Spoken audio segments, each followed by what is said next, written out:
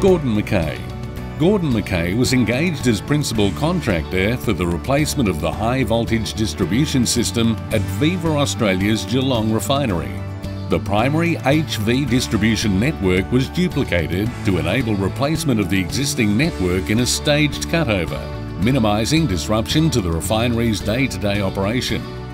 Spanning 2.5 years from start to finish, this complex project involved the electrical installation of 2 new high-voltage switch rooms, including the complete replacement of all HV switchgear, control and monitoring equipment, metering, field high voltage and associated low voltage cabling, all within a fully operational refinery.